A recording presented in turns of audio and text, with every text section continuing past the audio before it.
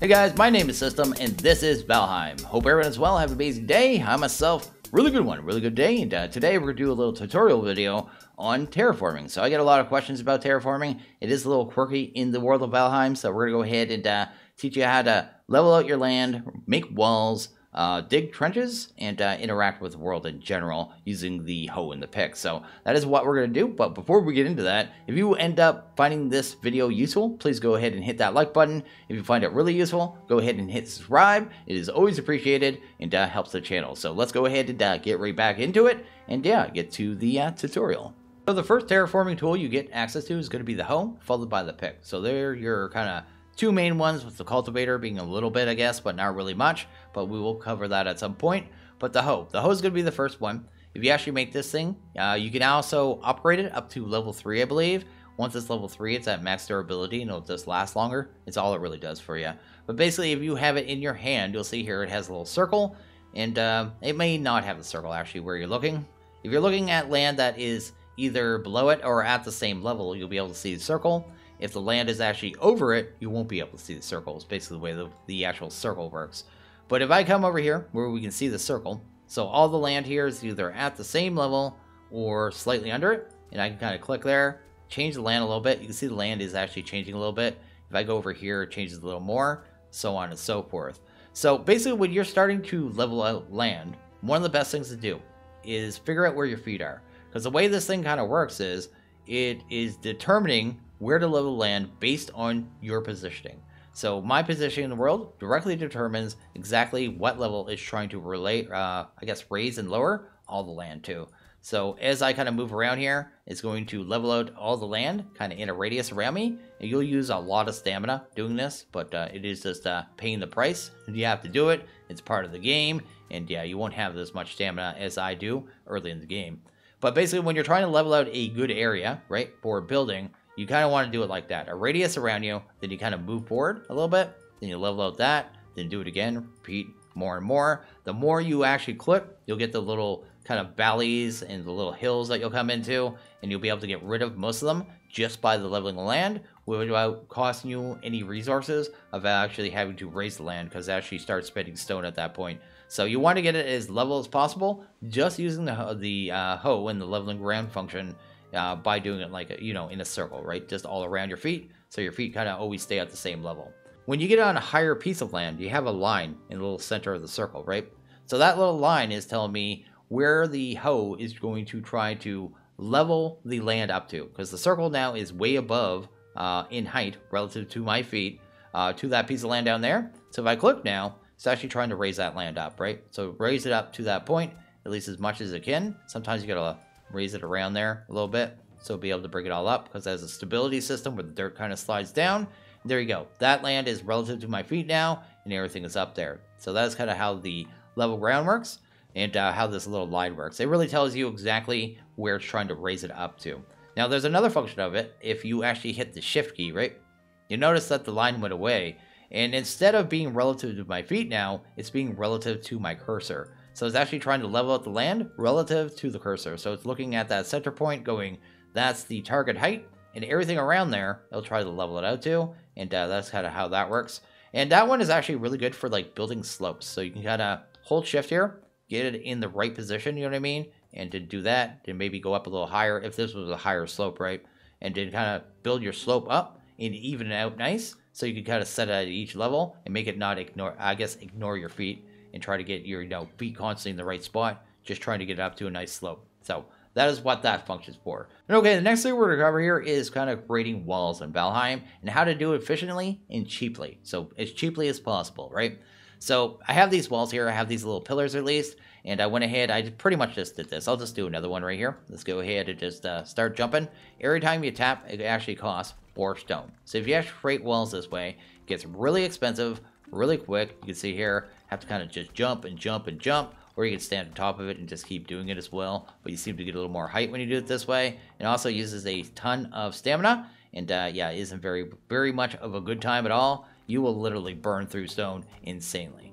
Now you'll see here, I actually can't get it any higher than this point. This is actually the max that's going to let me actually get this pillar up. Because the way the max height works in this game is a little strange. It's not like Minecraft, where you have like 250 blocks. It's actually relative to the world's generation when it initially generated. So it doesn't matter what I do, I'll never be able to make a wall taller than this. Now you can see one off in the distance is actually higher than this one, right? That's because the base land, right, where it initially generated is higher than it is here.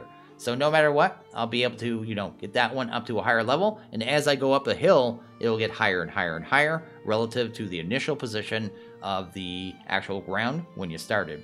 Now, when you dig down, it's kind of the same way. You'll dig down until you hit something. It's kind of like bedrock in Minecraft. You just can't dig through it, but you can only go so far down, and that's relative to the spawn position of the initial generated land as well. So that's kind of how that works. So it's a little weird system. Thought it was a little strange. Thought it was worth explaining. Also, if you want to do this efficiently, so we have this little wall here now. No, we have a little section. It's not very pretty because I made this other one here, but if you want to go ahead and do this, I guess, cheaply, decide how high you want your wall, right? So I have our wall at the height that I want. Then you would go ahead and grab your hoe now, and then go ahead and grab raise ground. And the best way I found to do it is kind of like this. Kind of aim at the top of it, go right to the edge, go out as far as you can, then click. And you see there, we just got a massive section, and that only cost us 4 stone. This is hands down the cheapest way to do this, and probably the most efficient way. There is another way to do it too. I'm just going to jump up, fly up here, because I am being creative. There you go. You can kind of do it like this too, but it's a little wonky when you do it like this. So I'll kind of get it close enough to the edge. There you go. And sometimes it'd be like, yeah, it does weird stuff. The ground's going up here too, so it's a little weird. The other way seems to keep it much more level when you do it from the ground down. Tries to aim towards the actual level, but you can do it that way, but I find you don't get as much kind of range with it, where if I do it like here, it seems like I get bigger chunks. So this is the way I typically do it, and if you're actually pretty careful with it, right, kind of keep your cursor in the center, you can actually make them really straight too. So you can see this wall is actually really straight. Now you don't have to make your walls this big. I mean, you can make it any height, but it'll actually greatly reduce how much stone it costs you to make a wall, and is much more effective and much more time efficient than if you did it otherwise. So this is hands down the best way to actually make walls, and yeah, you definitely want this in your life if you're going to put a wall around your base. And okay, the next thing we're going to cover here is going to be, I guess, trenches and basements, because they kind of follow the same rules, so we'll kind of just get them kind of both knocked out at the same time. But you notice here I dug a little trench. So I dug straight down until I hit water, then just kind of dug forward and got myself a nice kind of straight tunnel. It actually looks pretty good. Pretty smooth, pretty awesome, but it has a couple limitations here, and I just want to explain it. So the first one here is the water.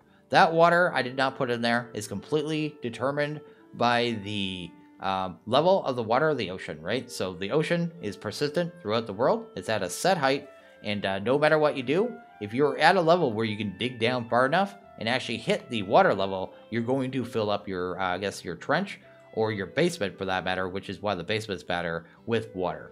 So when you're initially wanting to plan out your base, right, and you know you're going to want a trench in the end, you're going to want to have it at a little, I guess, a little higher level, because otherwise it might only end up having, I guess, a little kind of stream beside your base as opposed to a actual trench. So you want to build it a little more up on the hill if you want a trench. Also, if you want a basement, you probably want to go way up higher on the hill, right? So way up higher, have a good height up there, so you can actually dig down without having your basement just full of water, because otherwise you're just going to get your feet wet all the time, and there's no way to remove it. You cannot remove this water. It is just persistent to the world, like I said, it is part of generation. Now you can see here, it's actually pretty smooth. It does have this little jaggy bit at the end. I should probably fix that. Let's go here. Sweet, let's just get rid of that. And you can dig this really straight, right? So if I want to dig this straight, you kind of want to max range it. You want to be close enough to the wall where you can still hit it, but far enough away so you can just barely hit like kind of the center of it. You see there, just kind of dug forward. I think I was a little too far away there, but if I go a little closer, there we go. We got a nice chunk. It will kind of go up and down a little bit as you go, but you can kind of come back and sort that out later. But you can keep this really straight, so you can make nice, really straight trenches. You can also make them really janky if you want to. But if you aim center, it'll keep it straight, and that is kind of visually pleasing, right? Which I like anyway. And then you can come back later, because right now it's not very deep, right? I have it a little deeper, I think, down here. Does my tool go away? Because that's pretty much what you're limited by. Nope, we're good there. We could actually come like right here, I suppose. Knock that down. There we go. And there you have a little deeper trench, right? And then you go ahead and do it again. It is kind of time-consuming, and it is painstaking, but at least it's good, it's consistent, it works well, and it looks good, man. It just, it looks awesome. Yeah, really awesome, really good. You gotta be careful too. If you're really close to the wall, this is part of the reason why you backed away. It'll actually start digging down or sometimes digging up. It's a little weird how the stability system works in this game. So if I aim a little higher, you notice I kind of build up. If I kind of dig down a little bit, probably start taking us down again. Yeah, it's kind of like that there. It's kind of wonky. So you want to kind of have it at that max range, kind of like eye level height, and you should dig pretty straight. So that is kind of how the trenches in the basements work. The only difference with the basements, I guess, is you're going to cover it with wood later on, right? Just so you have that and maybe a staircase down here, and then you got a trench, and then you can just dig it out all you need, right? But it is going to take a little bit of work.